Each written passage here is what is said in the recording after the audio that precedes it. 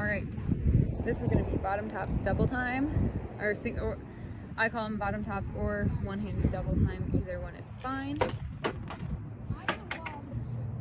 My flag just blew over, it's fine. So this is what it's gonna look like.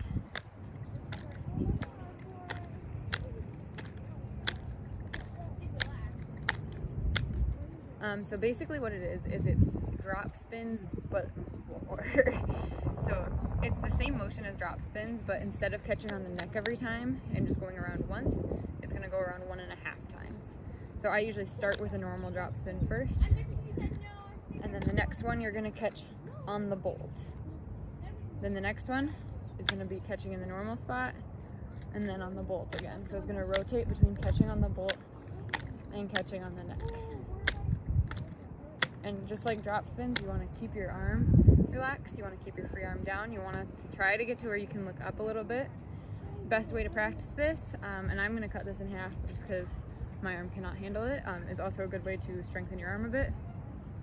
I'm going to do 8 drop spins normal, and then 8 drop spins where you're going from the bolt every time. So you're going to go 1, 2, 3, 4, 5, 6, 7, 8. And those are hard because it's wobbly. The balance is all sorts of weird, and that's what practicing them there is what's gonna get the bottom tops not wobbly. Just practicing them upside down. And then do it where you do 2 at a time and you switch. So you go 1, 2, 1, 2, 1, 2, 1, 2. And that'll practice that transition between the two. And then you just gotta go for it. And rotate every time you switch.